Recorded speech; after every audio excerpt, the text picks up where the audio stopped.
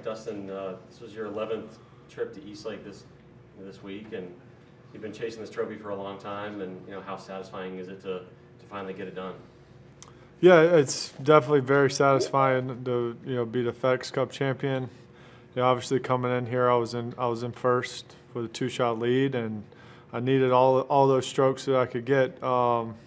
It's a tough golf course, but I feel like I played pretty solid all week. Obviously yesterday was a great round, and then obviously today was, I got off to a great start, and then I played really well coming down the stretch. But it was a tough day, tough golf course, and I'm definitely excited it's over, and then I can celebrate a little bit now instead of it was a grind out there. And but I'm very proud to be the FedEx Cup champion.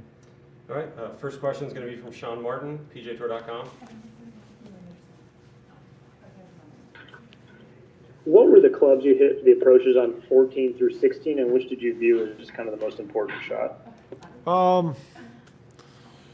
14 I hit a 5-iron, 15 I hit a 5-iron, 16 was a sand wedge, 17 was a sand wedge, and 18 was a 4-iron. But probably 15 was a really good shot. Obviously it's a difficult hole. I think it was playing 234 or something like that. I'm not real sure. I just knew it was 205 front. And yeah, that was probably a good one. I hit a really good shot on 14 too, but probably the best shot I hit out of all of them was the sand wedge out the bunker on 16. And what was the level of concern with your game leaving here last year, and how does it feel to go from finishing last year to now winning this year? I don't even remember what happened last year, so that was a long time ago. It was. I was playing a little better coming in this time around. Yeah. All right, next we'll hear from Doug Ferguson with the Associated Press. Two things, Dustin. Congratulations, by the way. Were you nervous today? I was nervous. I always get nervous because it means something. And yeah, it was, I get nervous on the first hole, kind of settled down a little bit, and then obviously the back nine, definitely could feel it just because, a lot of really good players around me and they were playing well. So I knew I was going to have to shoot a good score on the back nine if I wanted to win. Paul Azinger said a long time ago that only two things will really rattle a player, playing for cash or playing for prestige. Which one meant more to you today? Probably the prestige, for sure. Just because, being a FedEx Cup champion is something that, I really wanted to do. And, I wanted to hold that trophy at the end of the day. It was something that I wanted to accomplish during my career, and obviously I got one of them. And now I'm going to try to get me another. There's a lot of big names on the trophy. Were you kind of annoyed that yours wasn't on it? A little bit, but, like I said yesterday, I think, a couple of times there I didn't really have control of what was going on, just because of my play. But obviously today, I was in control of winning the trophy or not. If I played well, I was going to win. If I didn't, I wasn't going to. So I like that situation a lot better. Thanks. Next we'll hear from Rex Hoggard, Golf Channel. Dustin, can you talk about how important that putt was on 13 and sort of your emotions when you banged it off the back of the cup? Yeah, obviously I hit obviously the drive went just in the left rough there. I hit a good shot up right where I wanted to, just short right of the green. But it was one of those, my ball was sitting in the first cut. I thought I was going to catch it clean and didn't, and it came up short. But yeah, that putt was definitely kind of the turning point for me there on the back nine. Gave me the confidence and kind of kept the round going in the right direction. Then I stepped up, hit a really nice drive on 14, hit some really quality shots really the rest of the way in. So that was a big putt. And when you look at what you've done this postseason, you're exactly one shot away from being absolutely perfect, obviously in the playoff, which you didn't really have much control over in that situation. Can you characterize this run compared to some of the other runs you've had in your career these last few weeks? Yeah, I felt like the game's in really good form. Playing some solid golf and obviously contending every week. And that's, I'm playing probably, some of the best golf I've ever played. But, like I said, there's plenty of room for improvement. Thanks. Congratulations. Thank you. All right, Bob Herrig with ESPN. Great, Dustin. Obviously, it's a big amount of money, and I'm sure it means a lot to you. But I'm just curious if you can think back to a time in your career when there was an amount of money that might have been a lot less that really changed your life, that really might have mattered in terms of whether it was your career or just whatever, paying back sponsors or anything that you might have. Had where that money would have really had a huge impact on you. It might have been a lot less. Yeah, I can absolutely. When I went through all 3 stages of Q school and got my tour card, and I think they give you like a $25,000 check. I thought I was rich because I didn't have a couple $100 in my bank account probably. So, and then I went to the first tournament in Hawaii. I think I finished 10th and. I don't know, it was $100,000 or something. That was big, and obviously that was a lot of money to me. Now, obviously I'm very thankful for FedEx and the amount of money they donate for us to be, whoever's the FedEx Cup champion. But it's not about the money for me. It's more about the trophy. Was there a time back, say 10, 12 years ago where you had to get over the idea of thinking how much money a missed putt would cost? Or, is that an important part to being successful, to not think about the money, even though it's a lot? Well, at this stage in my career, I'm fortunate enough where I don't need to think about that.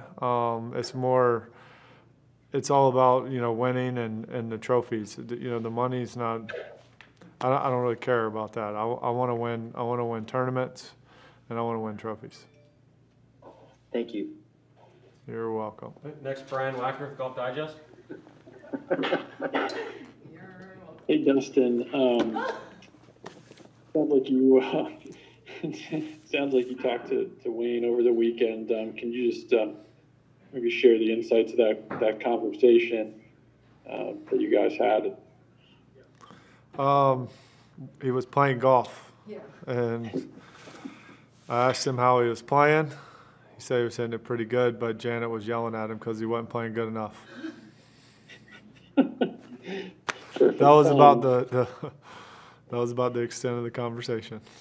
You addressed this a little bit, but was this maybe more important in some ways to you, given the 5 strokes, obviously wanting to win the FedEx Cup and so forth?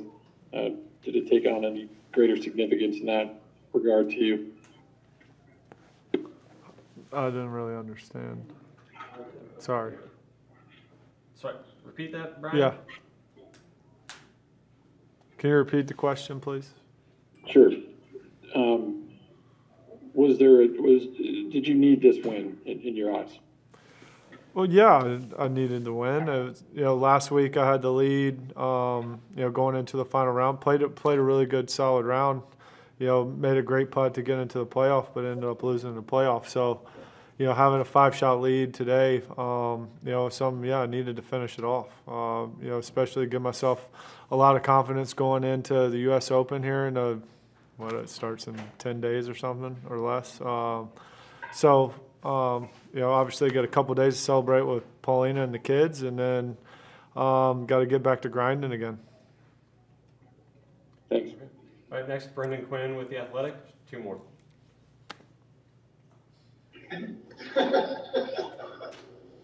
Hey, congrats, DJ.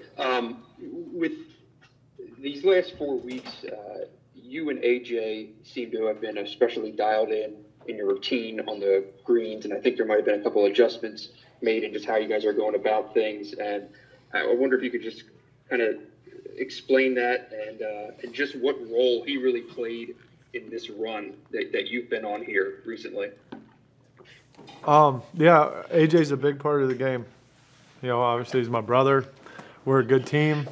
he reads the greens well, and a lot of times too. I mean, I know we're doing well when, because I started using the line at the PGA on the putter when I was putting, and so he's been doing the aim point for a while, but so I know when I line it up and we've got it in the same, in the same vicinity that we're doing a good job. But he's done a great job over the last 4 weeks, 4 tournaments, and I'm very proud to have my brother on the bag with me. And you talked about needing this win and things like that, but from him being a unproven guy out here who had never caddied on the tour all those years ago to now, how much do you think he's kind of validated himself as being worthy of being out here and being one of the top caddies in the game? I think from the first time he came out, he was, he played golf growing up. He played basketball, through high school and college, but he was always a decent player, and so. Yeah, I mean, it didn't take him long to catch on, and he's a very good caddy, and he would do well for anybody, but he's going to be on my bag for a long time until I quit. Thank you. You're welcome. All right, Steve DeMaglio, USA Today. Just a quick one, DJ. Have you played Winged Foot? I have not played it.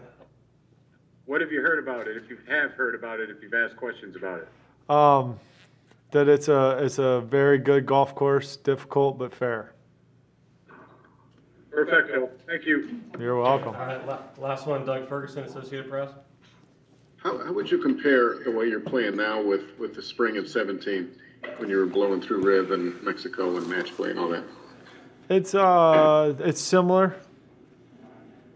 It's getting there. I think I was playing really good then. Obviously, I'm playing very well now, but like I said, I feel like I can play better though. It's not. At times I'm firing on all cylinders, but there's times where I'm not. But I'm playing good enough though to where, I can keep it where I can still give myself a chance to win. So compared to spring of 17, I'm almost there.